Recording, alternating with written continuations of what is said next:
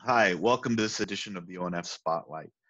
Today, we're going to have a talk on multicast in SEBA, and it's going to be presented by Esin and Ozge. Um, Esin is currently pursuing her PhD at university. She's a researcher in the field of computer networks and currently a member of the Computer Networking Lab at the Computer Engineering Department. Her research interests are centered around multi-access edge computing and software-defined networking.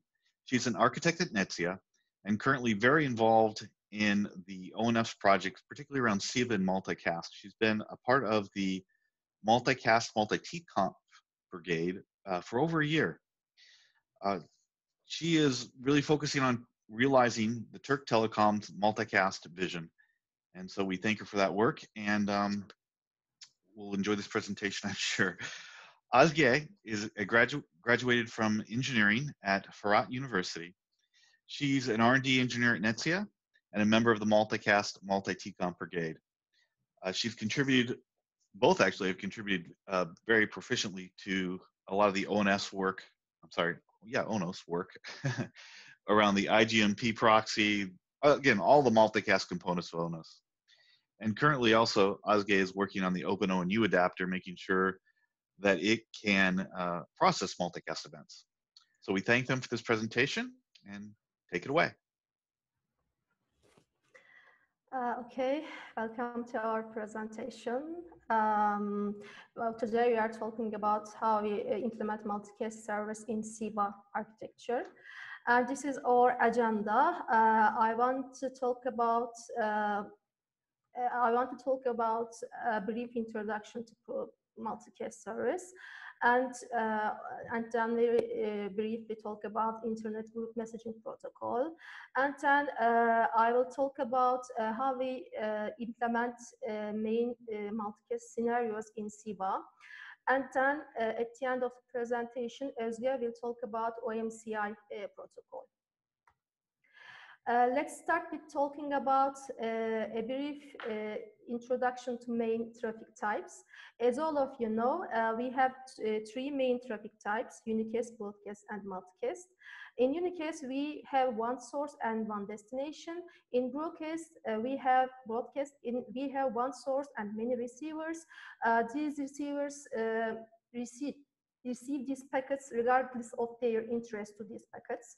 But in multicast, there are just one source and a group of interested receivers. So in this traffic type, just interested receivers receive the packets. That's how multicast differ from the other traffic types. And in this slide, I want to talk about Internet Group Messaging Protocol very briefly. It's a communication protocol which is used on IP version 4 networks. And it is used to establish group subscriptions, and through this protocol, users declare their interest in a streaming content. And when forwarding devices receive IGMP messages, they act accordingly to forward this multicast stream to the users. And namely, there are three types of IGMP protocol: version 1, version 2, and version 3. And in this presentation, we focus on IGMP version 2. And this diagram very basically shows a classic view of a SEBA pod. It composes two main parts: residence part and central office. In residence parts, users have their residential gateways and ONF devices in their residential areas. And in central office, we have ORT devices, aggregator device, and a BNG, and also an ONOS installation, which is controlling ORT and aggregator devices. And at the residence site, we name Uniport, a connection point that a residential gateway is connected to the ONU is named as Uniport, and also we call it sync. So a subscriber is represented by a sync in our software system. And also we name uplink port of an aggregator as source. And in the ONOS square, we have 4 main applications to orchestrate main multicast scenarios.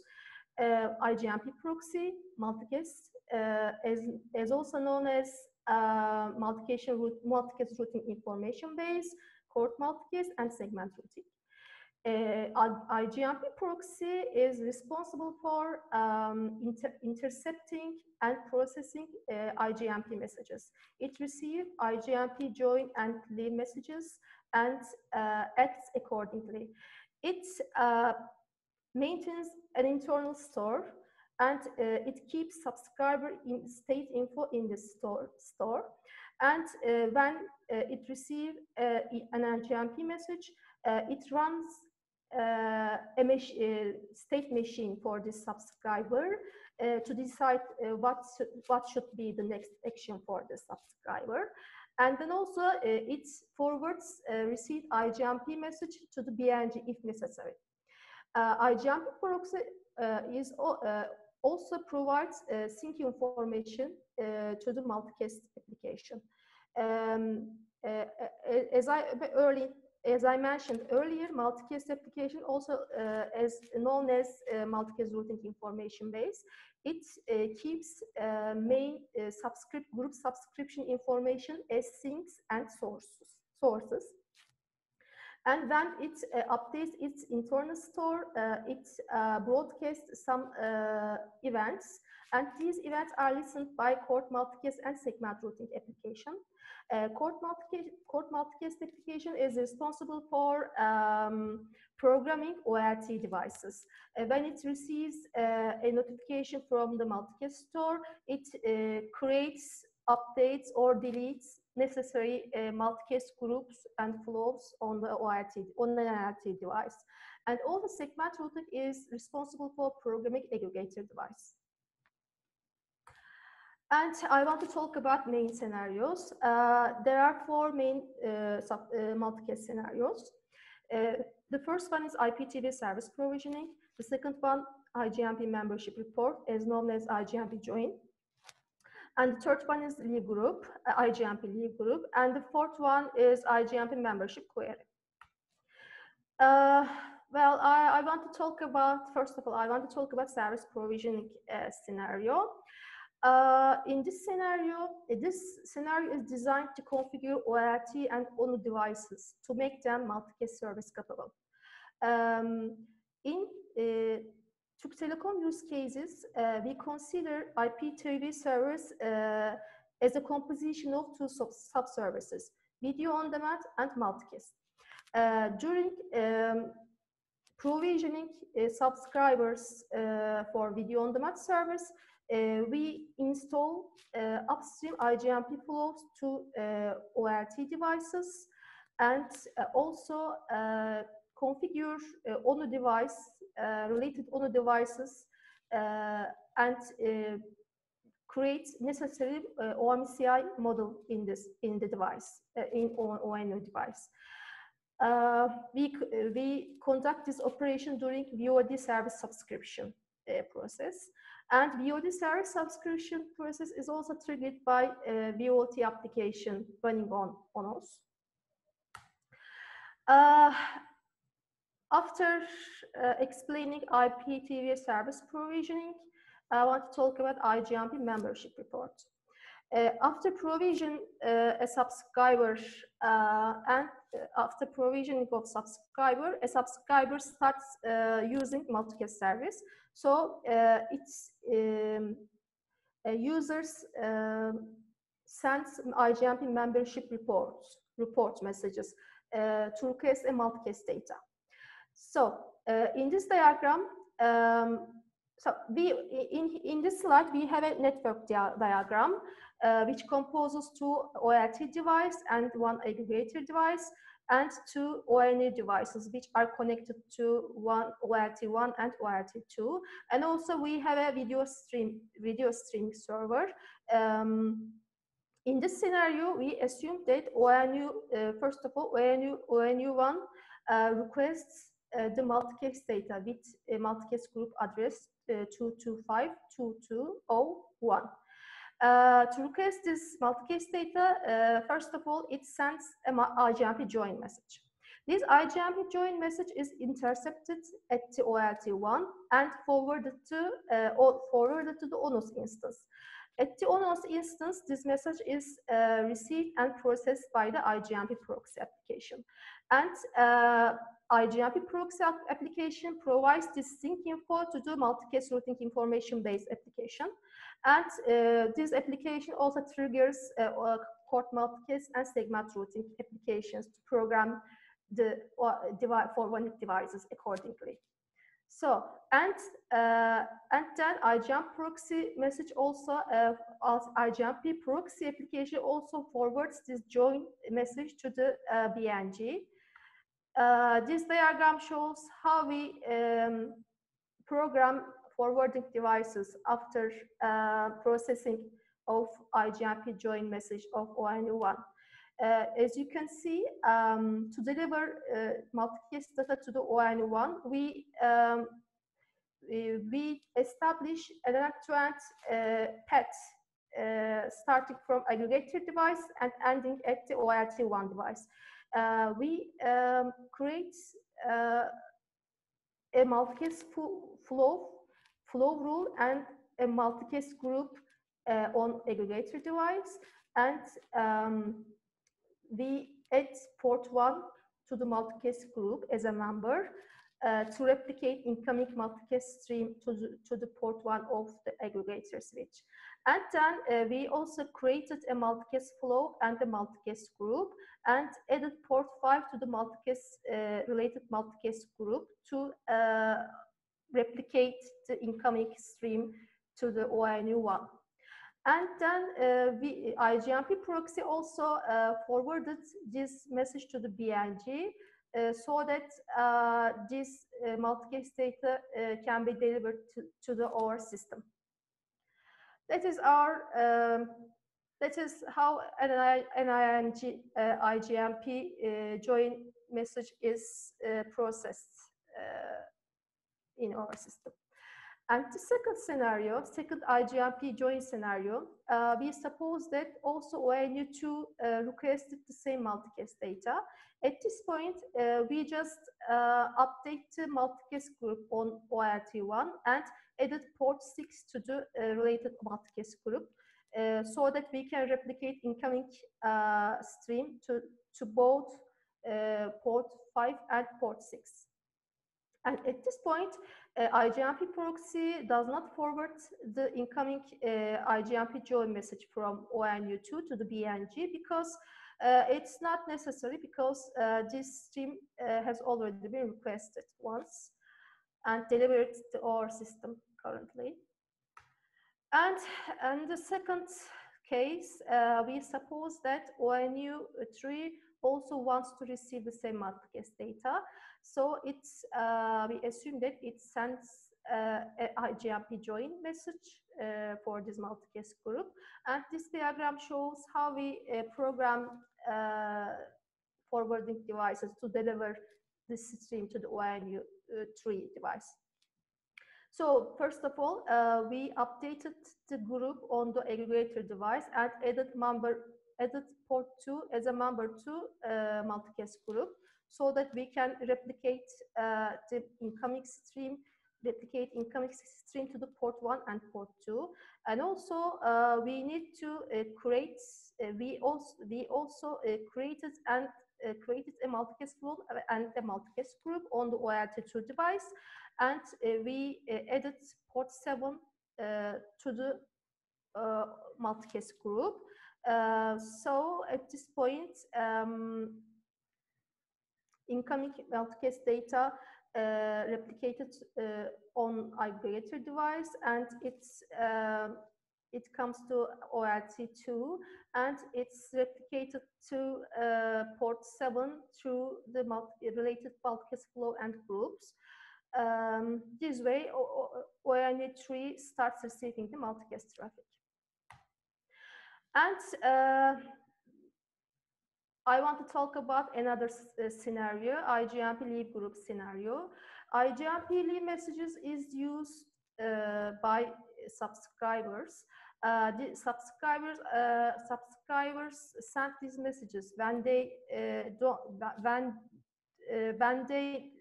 when they do not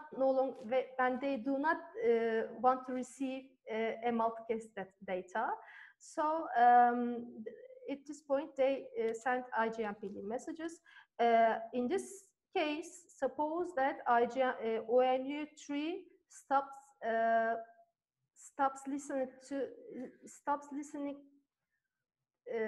receiving of the related multicast data.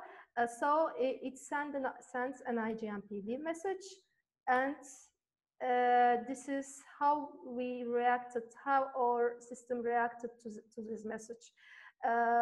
This message is intercepted at the OLT2 and forwarded to the ONF instance, and IGMP proxy process this message and instruct other applications below. And then,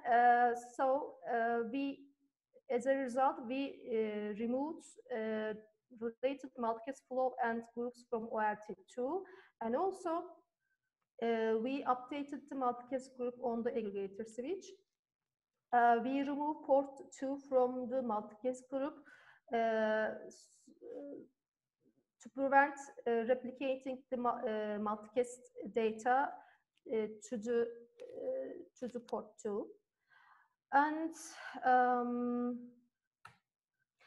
in this case, suppose that ONU2 has already stopped listening to this multicast group. In this case, our system updates the multicast group on OLT1 device. It removes port 6 from the multicast group. And also, suppose that ONU1 also wants to stop listening to this multicast data. It sends an IGMP leave message, and this is how our system reacts this message. We removed all related multicast flow and groups from the forwarding device because there is no one left in this spot listening to this, requesting this IGMP data. And also we forwarded this message, IGMP proxy application also forwarded this IGMP leave message to the BNG because no one wants to receive this stream anymore. That's why we tell that we don't want to receive this stream anymore. So that's why we send this IGMP to the BNGs so that it can stop delivering this stream to our system. So and the last scenario is IGMP membership query. IGMP membership query is used to query subscribers, or IGMP proxy application sends periodic IGMP membership group specific queries to the hosts behind the ONUs. And if a query message is not replied for a defined time, IGMP proxy removes the sync from its store and updates a multicast routing information base accordingly. This is a kind of health check mechanism, actually. And at this point, Ozge will talk about OMCI protocol and how we utilize OMCI protocol to configure ONU devices. Thank you, Esin. Multicast traffic can be supported in optical access network. ITU spec as supporting three multicast MEs. These MEs are multicast operation profile, multicast subscriber config info, and multicast GAM interworking termination point. Multicast operation profile express is a multicast policy. You can set your IGMP version, IGMP function, and your ACL table. Multicast subscriber config info data associated with multicast manager. These MEs may therefore be viewed as restrictive rather than permissive. And multicast GAM interworking TP is transmit multicast streaming. One ONU has one multicast GAM because one GAM port ID is shared by multiple ONUs in multicast connection. The multicast connection setup process same the unicast connection setup process. You can this ME's creation by OLT. That concluded my talk. We would be happy to answer your question. Hi, okay, thank you. Do have a couple questions. The first is, you talked about IGMP being in IPv4 protocol. Have you guys given any thought or thought about what you're going to do with respect to IPv6 and multicast? Well, actually, it's not our near future plans right now because it has not been requested by our customer yet, Okay. by Telecom yet. Yes. All right. Have you looked into it? Do you see a kind of a path from where you are now to a possibility of IPv6, or is it just so far out we're not even considering it right now? Yeah. We haven't looked into it yet, actually. Okay. Fair enough. The other question I had is, I was looking at the scenario you talked, particularly when you look at a join and a leave happening near simultaneously to two ONUs sitting behind a common OLT. So if I have a join, so if I have one ONU that joins and is watching a multicast stream, and then as that first ONU starts to leave the multicast stream, another one tries to join, how are you handling concurrency issues within probably the IGMP proxy more than anything else to ensure that you don't say, oh, I see ONU1 or ONU2 joining, but I know I have ONU1 already upstreamed. I've already did the join upstream. So I don't want to, you make that decision, and then you say, okay, I don't need to add a join for ONU2, but then I see ONU1 leave, and so I erase it, right? There's some sort of count going on here. And how are you dealing with that concurrency? Well, actually, when IGMP proxy receives an IGMP message, it checks it makes a master shipment check. So an IGMP it guarantees that an IGMP message just processed by only one instance of an ONOS cluster in an ONOS clustered environment. And also, these multicast applications uses some locking mechanism, internal locking mechanism, to deal with these race conditions. And also, so we are also keeping some counters. We count subscriptions. So we preserve these counters in ONOS storage subsystem.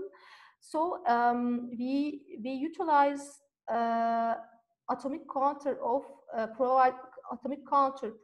provided by ONOS storage subsystem.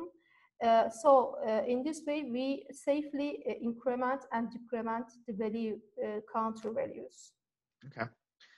Makes perfect sense. Because you're going through a single instance of ONOS, the mastership, and you have the synchronization, have you guys been able to do any performance testing around quick channel changes and how this is being affected, or how many you can actually process?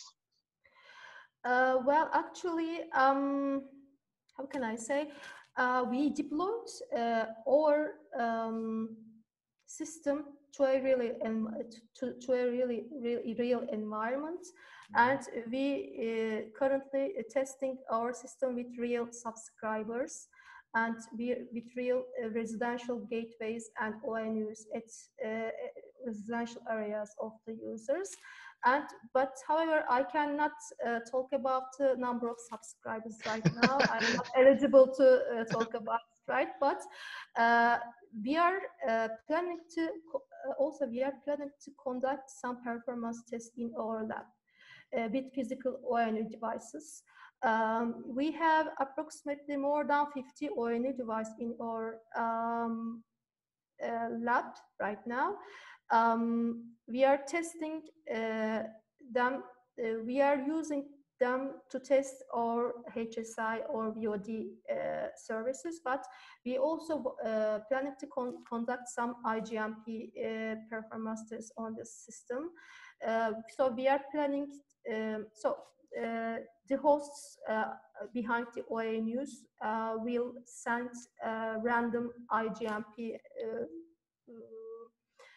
join and IGMP requests, and will create IGMP traffic on the server. So this way, this is our plan right now. We are planning to conduct this performance test right now. Okay. And you talked about a little bit about the failure scenarios. You have membership queries that go down to the hosts periodically to essentially verify that the subscriptions are still valid. From a technical point of view, those membership queries are sent to all hosts, every possible host, or only the hosts that you suspect have a subscription? We use group-specific membership queries to do ONUs right now. IGMP proxy application is capable of doing it right now. We sent IGMP query messages for the groups that a subscriber currently listening to. Okay. Okay.